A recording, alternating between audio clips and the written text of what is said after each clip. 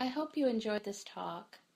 These talks are always offered freely so that no one is ever denied access to them. And your support or dana also makes a big difference. Dana is the ancient Pali word for spontaneous generosity of heart. If you feel inspired to support these talks by offering dana, you can do so by visiting my website at www.mindfulvalley.com. Thank you so much.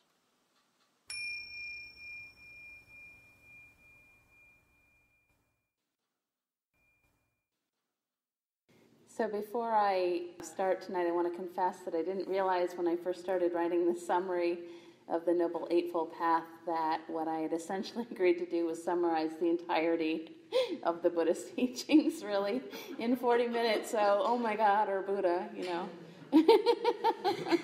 So I hope you'll bear with me and know that this is a really extremely brief summary of what is essentially 2,600 years worth of teachings that, again, I'll hope to unpack a little bit more for the next couple of months. So I want to start by pointing out that the Buddha's teachings of the Noble Eightfold Path, which is often called the Middle Way, was considered completely radical in its time, revolutionary, 2,600 years ago when the Buddha started teaching it. And at the time of the Buddha, there were actually two fairly extreme beliefs in India about how one could find happiness. And so one of these was self-indulgence, these two extremes, and the other extreme was self-mortification. And so those who believed in self-indulgence or hedonism would utterly, indulge the body in all its sense pleasures, everything it wanted, paying no attention at all to the mind, and, all about serving the body and all its desires. So, they ate a lot, and they drank a lot, and they bought expensive homes and luxuries if they could afford them, and had a lot of sex, and really worshipped and indulged, again, all the body's desires. And they felt this was really the meaning of life.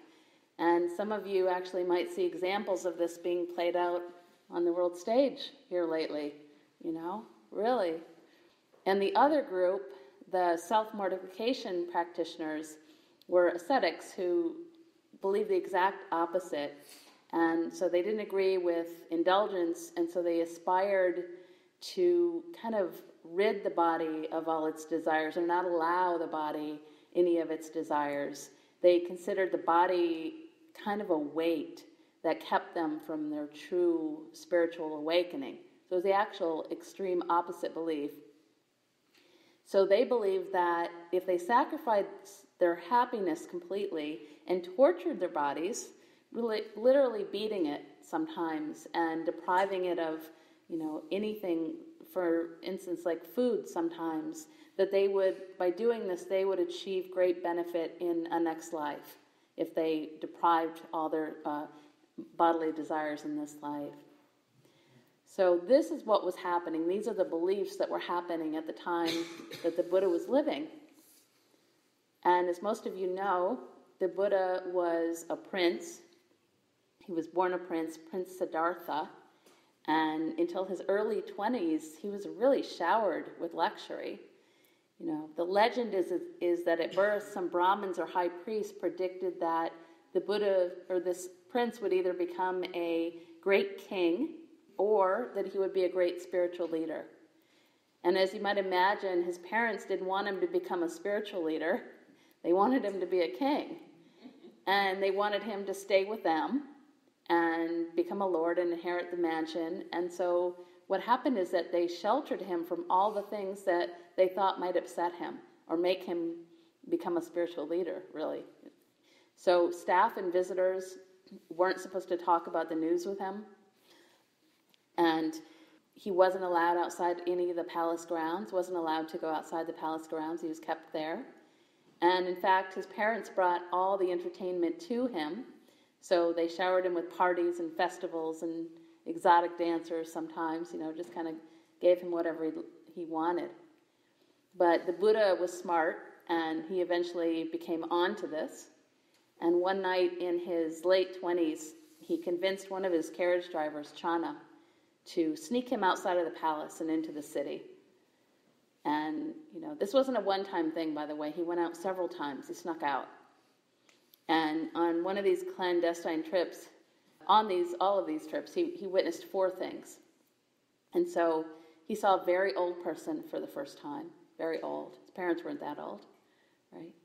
And he saw a very sick person, very ill person. And he also witnessed a funeral where a dead body was being carried through the streets. These were all new sights to the Buddha. And so he finally saw the truth of sickness, old age, and death. And the 4th thing that he saw on his final trip was a monk. He saw a shaved-headed monk and was drawn to the peacefulness of this monk, was drawn to the monk's energy. And he asked Chana, "Who is that man? Why is he dressed in those robes?" And so he told him that this was a man who was looking to reduce suffering for himself and others. And so after the Buddha had witnessed these 4 things, which are called the 4 sights, in Buddhism you gotta name everything, give them 4, 8, 6, whatever it is. These are 4 sights. And, after he had seen these things, he couldn't go back to living the way that he had. He had seen this. And so he decided eventually that he needed to know more. So at the rather late age of 29, with his parents weeping, he cut off all his hair, and he cut his beard off, and he put on the saffron robes of a mendicant and became a homeless wanderer. He left everything. It's actually said that he left the palace on the very day that his wife gave birth to his only son, Rahula. And the word Rahula actually means fetter. It's interesting. So having left behind his home and his family, he went out and he sought the guidance of a guru. He wanted a guru.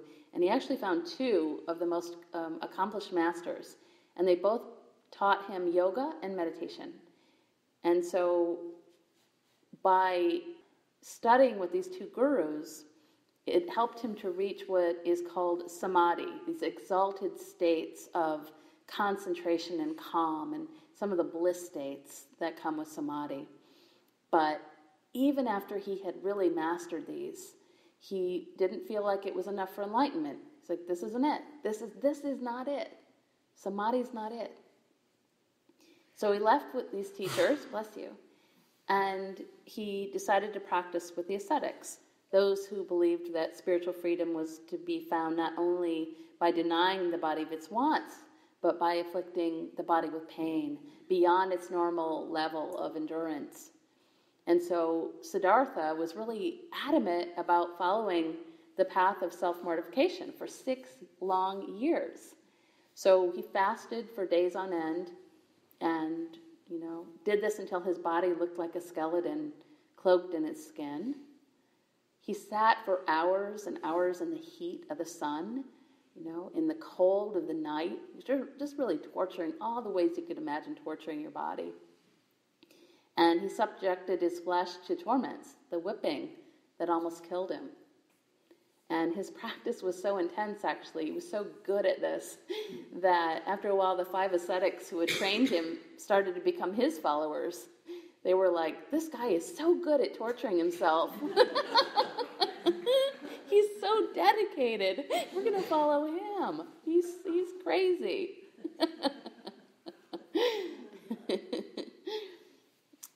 However, at the end of 6 years, he still wasn't it. This is still not enlightenment. This is not it. So he decided that he just needed to redouble his efforts with this torture kind of thing. And so, supposedly he only ate 1 grain of rice a day. That was what he was going to do. And actually, he did this until he was a skeleton. He was dying. The Buddha was actually obviously dying. And some of you have seen statues or images of Siddhartha in this emaciated state, the statues of them. And this represents the period right before he became the Buddha. Okay, this is that state. And as he was literally dying, this peasant girl named Sujata saw this starving monk lying under a tree near the Niranjara River and begged him, please eat some of this milk rice. And in his delirium, or maybe because he knew he was dying, he agreed. He accepted the offering of food and agreed to taste it. And interestingly, when the other five, his buddies, his five ascetics, saw him doing this, their leader, they concluded that he had given up and had taken to what they called the ways of the flesh. And so they abandoned him, and they left him there. They're like, yeah, he just couldn't hack it. He had to eat, So happily, the peasant girl continued to feed him, and after a while, when he was feeling a little better, still eating his rice, he noticed a fisherman in a nearby river. And what he noticed was that the fisherman was trying too hard. He was tugging the rope way too tight, and it finally broke, and the fisherman lost his fish. This is what the Buddha noticed. A little while later, apparently at dusk, he heard a group of young girls singing on their way to the city. And quote, with strings too loose, the lute does not sound. Tighten the strings too much, they will break apart. Not too loose, not too tight, the lute sounds nice. Not too loose, not too tight, the lute sounds nice. Okay. So it was here that Siddhartha realized that the extreme practices that he'd been using was not leading him to wisdom or enlightenment at all. And in fact, it was leading him to physical weakness and deterioration of his mind. And he finally understood and had that connection that the body and mind are not disconnected, okay? That we, in order to have a healthy mind, we also need to have a healthy body. Okay? This might seem like common sense right now, but at 2,600 years ago, that was not the belief. The body, he realized, was home. This is where the spiritual life is. It's in this body. It's home. This is it. It's not outside the body.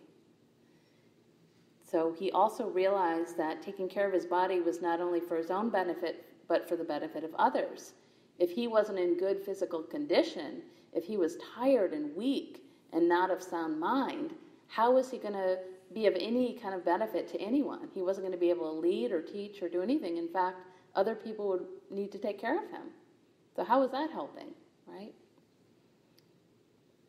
So Buddhist teachers often compare the idea of looking after the body to the way an ambulance driver might look after her ambulance, right? So an ambulance, a well-maintained ambulance, is going to have the best chance of being available and ready when people need it. Is that interesting, right? So Siddhartha decided to spend time healing his body and his mind, which included meditating and practicing walking meditation and bathing himself in the river. So he was really just nurturing himself back to health under this tree.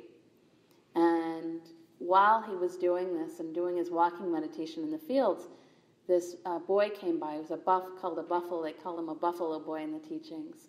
And the reason for this is in those times in India, water buffaloes were used to pull the plows. And the buffalo boy's job was to watch them and take care of them and cut grass for them. And so for weeks, this boy had been watching Siddhartha walking and meditating, and he was just drawn to his peaceful energy. We all know people like that, right? Some monks, and they just seem peaceful. And so he was drawn to his Buddha's energy, but he was shy, this boy. And so every day he just walked a little closer, a little closer, a little closer, until finally, after half a dozen times, he gathered the courage to say to the Buddha, "Gentlemen, I like you very much." I just think it's so sweet. "Gentlemen, I like you very much." And Siddhartha looked at the boy and said, "I like you too." So the boy was apparently so joyful about this that he told Siddhartha that he really wanted to give him a gift, but he was poor, and so he was embarrassed that he had nothing to give him. But Siddhartha said to him, "Actually, you do have something that I need. You have something that I need. You have all that beautiful grass, that green grass that you just cut for the buffalo, and I would be so grateful for an armful of that grass to use as a cushion for my sitting. Could you please offer that to me?" during his former time as an ascetic, when he was torturing the body, using any kind of padding at all for sleep and definitely not for meditation, it was considered an indulgence to have any kind of padding. So this very simple request, can I please have some grass, a pile of grass to sit on, was his way, his first step towards the middle way. This was it, that request. Can I have that? And I just want to put that out there for those of us who have a hard time asking for things, just to think about that. What do you really need, to ask for? So after this boy gleefully collected this armful of grass for the Siddhartha, he spread it out for him underneath the tree. This is when Siddhartha made his decision. Okay, this is it. I am going to sit on this tree until I reach enlightenment. This is it. I'm going to do it. I'm going to sit here. And he did. He sat for 7 weeks, 49 days, under this tree. And most people assume that he was also eating and having his bodily functions and such as well. It wasn't just sitting there. And the girl and the boy were still taking care of him during this time.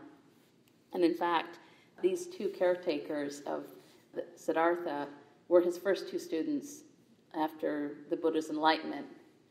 And if you're interested, anybody, in the Pali Canon, there's a scripture called the Sutra of Tending Buffalo. The Sutra of Tending Buffalo, and it lists 11 skills a buffalo boy must have, which the Buddha later taught as parallel skills for the monks, right, as a mindful practice. So after the Buddha achieved enlightenment, these 5 ascetics who were still nearby, they could just see that something had changed. Something was different about the Buddha, about Siddhartha. And so they approached him. And he looked so radiant and peaceful that they, of course, wanted to know, what's different? How did you do this? And according to legend, this is when the Buddha gave his very first talk, or sutra. And this is the Dhammachakra Sutta, which is setting the wheel of Dharma in motion. And it's also called the first turning of the wheel, which is said to keep spinning as it's taught. The wheel has not stopped spinning.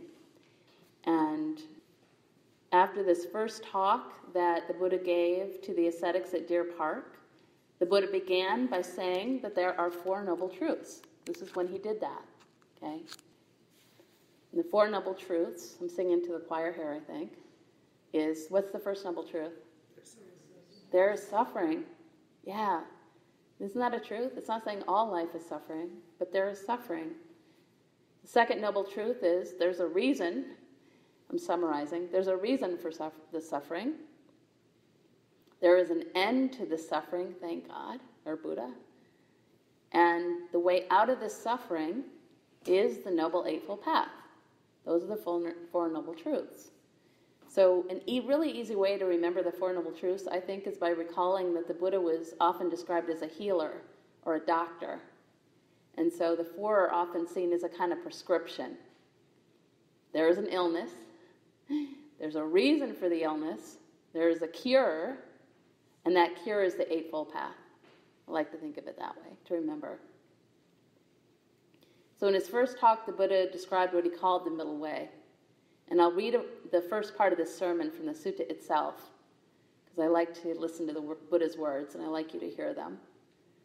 And the Buddha told the ascetics, there are 2 extremes that are not to be indulged in by one who has gone forth. And gone forth, by the way, again means gone forth into homelessness, onto the path, into a path of a monk or nun. Which 2? That which is devoted to sensual pleasure with reference to sensual objects, base, vulgar, common, ignoble, unprofitable, and that which is devoted to self-affliction, painful, ignoble, unprofitable. Avoiding both of these extremes, the middle way realized by the Tathagata, which is a term for the Buddha, one who has gone thus, and reached enlightenment, Tathagata. So avoiding both of these extremes, the middle way realized by the Tathagata produces vision, producing knowledge, leads to calm, to direct knowledge, to self-awakening, to unbinding. And what is the middle way realized? by the Tathagata that producing vision, producing knowledge, leads to calm, to direct knowledge, to self-awakening, to unbinding. Precisely this Noble Eightfold Path, right view, right resolve, right speech, right action, right livelihood, right effort, right mindfulness, right concentration. Okay? So it's helpful whenever we think about these 8, there's 8 of them, to visualize them as spokes on a full wheel, and that they all roll together, that they develop as a whole. Okay? For instance, in order to have right speech, we also need right understanding and right effort, right mindfulness, right concentration, and right thought. They all go together. And if you think of the wheel as a representation of our lives, it's a kind of a 3D mandala, right? The wheel, think of it as 3D almost even. Expand it out even further in your mind that way. And what we're trying to do in essence through our practice is to make our wheel whole and solid so that our ride, our human journey, is less painful and more smooth. So we do this by learning how to work with that first noble truth, the truth of suffering, or dukkha in Pali. And the word dukkha, D-U-K-K-H-A, actually embodies a whole host of unpleasant experiences. So it refers to anything that is uneasy, uncomfortable, unpleasant, difficult, disappointing, or really anything that causes pain and sadness. And I love if you break up the word dukkha, the prefix du and the root is ka, K-H-A. Du means bad or difficult, and ka, K-H-A, means empty, difficult and empty. And a very famous metaphor for dukkha asks us again to imagine a wheel, this time the wheel of an ox cart, because that's what they had back then. And if the empty axle in the middle isn't smooth and round and whole, we get a very bumpy ride. Dukkha, you can imagine it's rattling. We get a bumpy ride. It might be also helpful to know that the opposite of dukkha is sukha, which means happiness and comfort and ease and even bliss. And many of you may know I named one of my cats Sukha. Right? Brings me happiness, comfort, ease, and bliss. And you might imagine that by honing the wheel of the Dharma, what we're trying to achieve is more sukha, a smoother, less difficult ride. So if you can continue with this image of a wheel, it's actually divided into 3 sections, our wheel. Okay? So there's ethical conduct, sila, mental discipline, samadhi, and wisdom, which is panna or prajna. Okay? 3 sections. And what's important to remember is that the practice needs to include all 3. Has to have all 3. So for instance, we can't just practice mental discipline. We also need to nurture wisdom and great compassion, or it's not going to lead us to transformation if we don't have all 3. So for instance, someone could use the mental discipline part of the wheel to become really focused and clear and concentrated and become a really great sniper, or maybe a really great con man, going to get really good at this.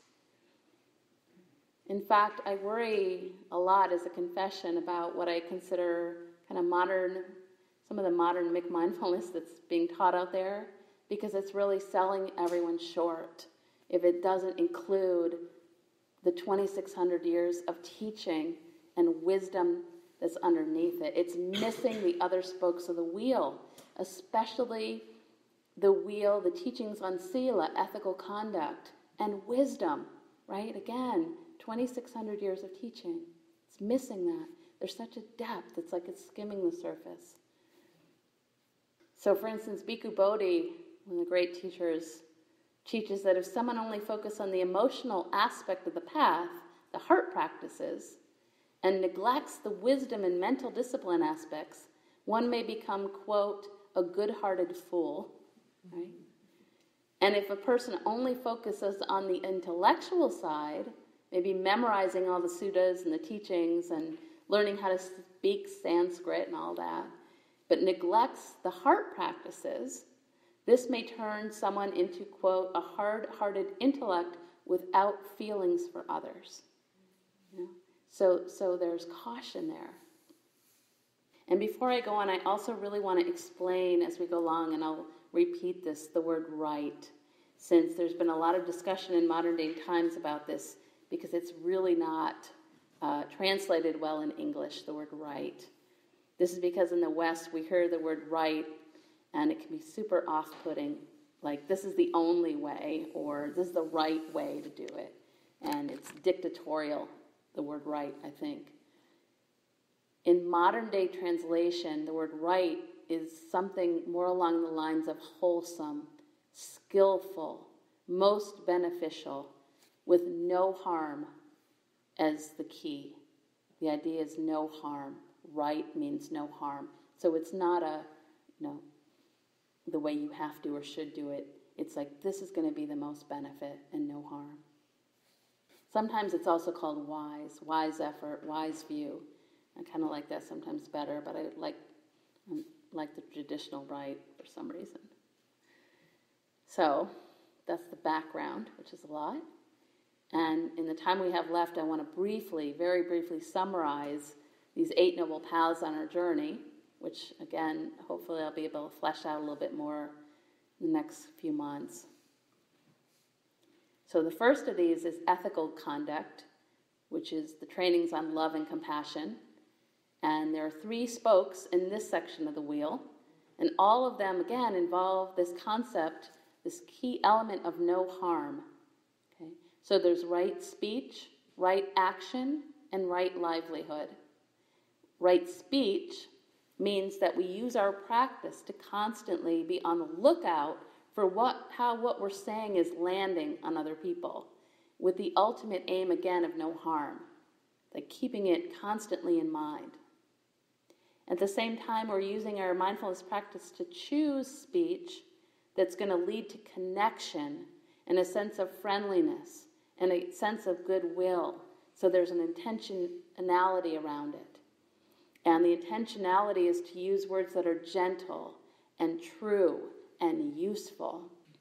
We are also being asked to restrain ourselves from using harmful speech, including telling lies, talking negatively about others, using speech that may bring about hatred and disunity, separation among individuals and groups of people, and using speech that is harsh or rude or impolite or malicious or abusive. I just want to say, I think some of our government leaders could use a little of this training right now. Right? It's the exact opposite. We're also asked, I think, interestingly, to refrain from using, quote, foolish babble and gossip, or speech that is idle or useless. And so I think the Buddha probably wouldn't approve of a lot of what we post on Facebook. Right.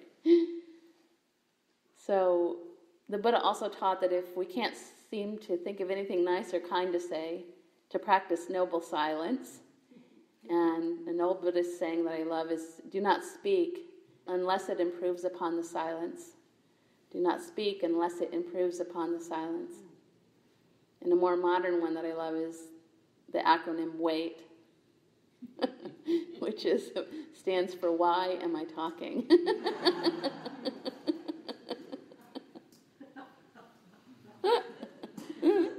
That's a good one.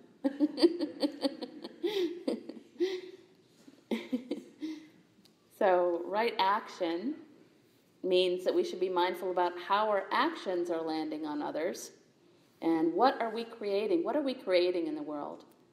How are our actions affecting others? And the Buddha offers us some specific guidelines on this, and asks us, for instance, to be mindful not to destroy life in any way, not to steal things, which also means not taking things that haven't been offered, not to lie or be dishonest in our dealings with other people, and to be careful about how we're using our sexual energies. So at the same time, just like with speech, we're being asked to mindfully cultivate actions that will be helpful to others, rather than focusing on what's in it for us. The focus is on non-harm, and it's on benefit to others always. So this is so brief. I keep wanting to go more on each one of these. But right livelihood, then, is to focus on our biggest action, really, what we do all day. Right life, what do we do all day? And ask ourselves, what are we doing to make a living? Really, really question it. So we might, for instance, ask, is doing this work only benefiting me, or is it benefiting others? Maybe, am I getting a paycheck but doing something that might be harmful to others? You know? For instance, are we making a living by trading in arms and lethal weapons, intoxicants, poisons? Maybe building private prisons, or maybe in ones that imprison children. You know? That's happening. That is happening right now. People are making money off of that. That's their livelihood. Are we involved in a profession that involves killing animals in any way? Or cheating others? You know? At the same time, just like with the other two, we should strive to be in jobs that help others, or ones that at least don't cause any harm. Okay? If it can't be helpful, make sure it's at least not causing anybody any harm. So that's the first category, ethical conduct. The second category is mental discipline, and this includes, again, 3 spokes. This is right effort, right mindfulness, and right concentration. So right effort also involves the concept of no harm and cultivating good, and includes what are called the 4 great efforts. Here's another 4. These are the 4 great efforts. And these are to prevent unwholesome states of mind from arising, to remove unwholesome states that have already arisen, to cultivate wholesome states of mind that haven't yet arisen, and to maintain and build upon the good and wholesome states of mind that have arisen. Okay, so I'll go over that in more detail. It's a whole practice. But with right mindfulness now, or attentiveness, this includes cultivating what are called, here's another 4, the 4 foundations of mindfulness. And these are going to be drawn out in detail in what's called the Satipatthana Sutra, which is really the main sutta of study for the entire practice. It's really our guide to how to practice. It's a long sutra, the Satipatthana Sutra, that includes the 4 foundations of mindfulness.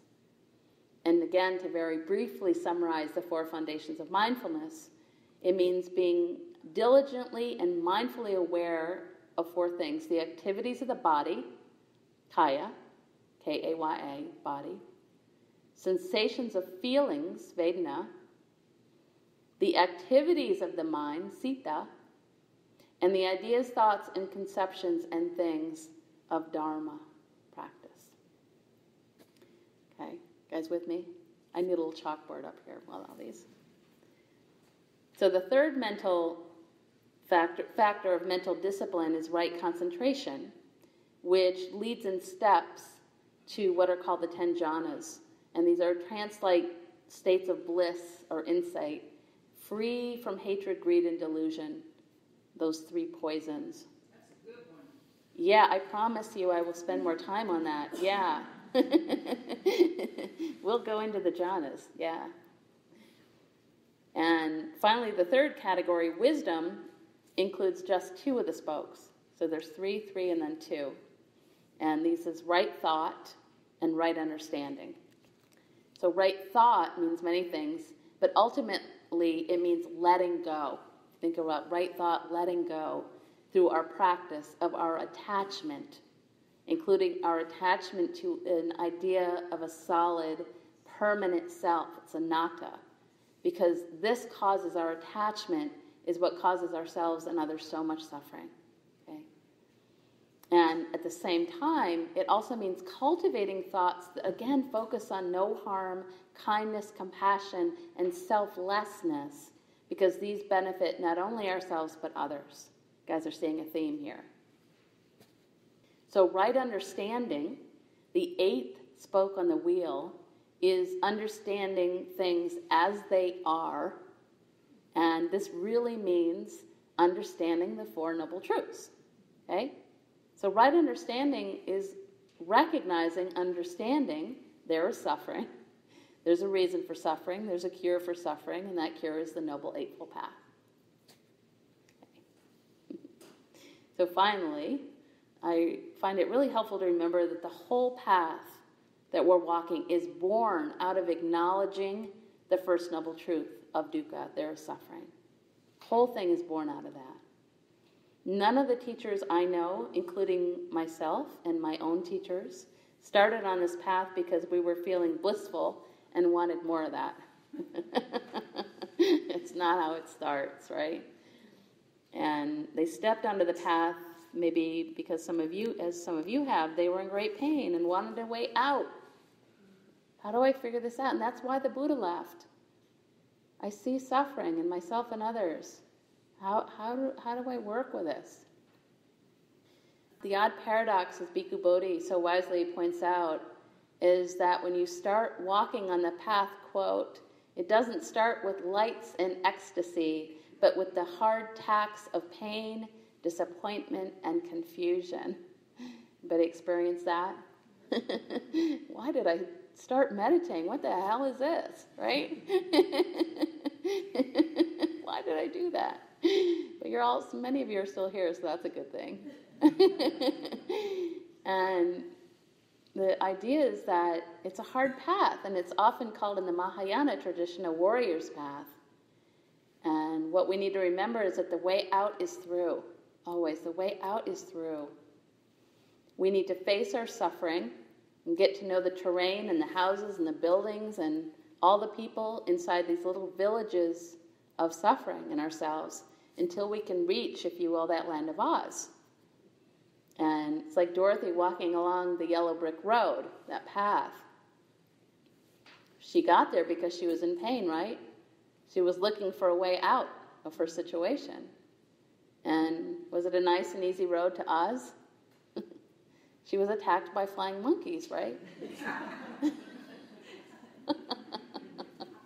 Another horrible thing. They stole her dog. So she did encounter some nice poppy fields along the way. But she really needed to face a lot of fear and delusion and challenges. And if you'll let me continue with this metaphor, she also discovered at the end of the road that what she needed was already there, right inside of her. It was always there waiting for her. And she just needed to know and understand how to get home. Know and understand how to get home. It's always there. So this is our, Buddhism's yellow brick road. And luckily for us, the Buddha gave us a really good map. Okay? So I think I'll end there and just invite us all into a practice together just for a moment to end, just closing the eyes. Just taking a nice deep breath in, deep breath out. And as always, if any of you would like to, you can always place a hand on the heart to connect with your heart.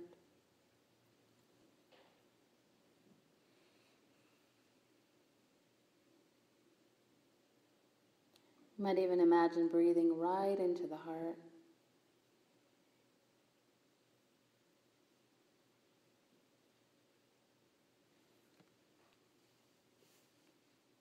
Just letting the mind and body settle.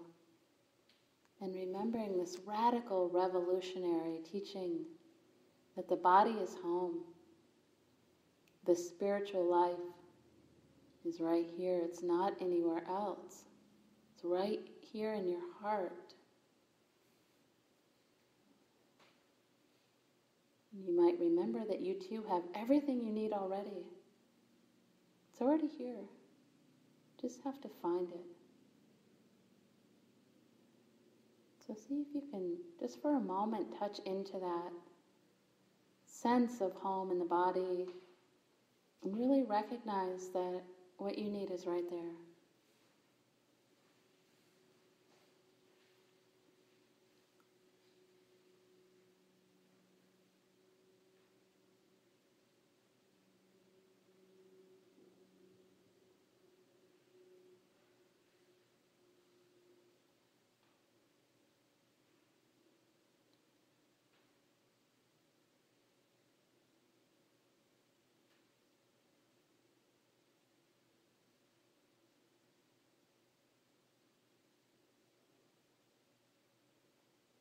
You might also spend a little time investigating your intention. Investigating your intention for yourself. And does it involve no harm to yourself or others? Could it involve a sense of kindness, compassion, selflessness? To plant that seed of intention.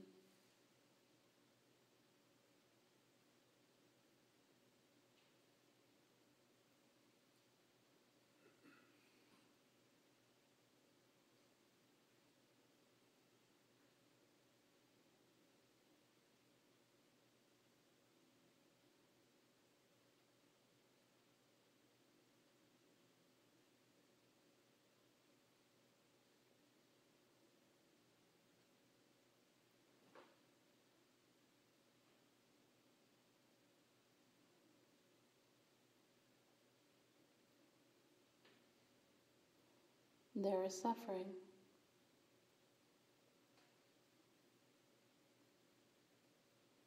There is suffering.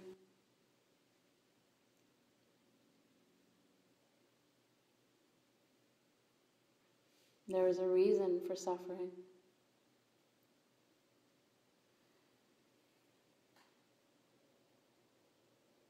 There is a way out of suffering.